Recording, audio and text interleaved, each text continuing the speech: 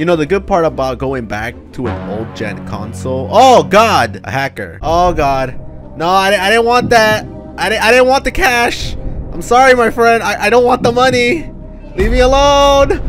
Oh my God, no! Welcome to Grand Theft Auto 5. This is the current state of it. This is not a human face. It looks like clay. This game looks so bad. Whoa, it looks so outdated. Look at those blurry lines around the car. Yeah, the map does not look like this whatsoever on current gen. But my man, look at those buildings. Oh Jesus, what did they do to the grass? Why is there a bounty that high on me? I didn't do anything. I just joined the session.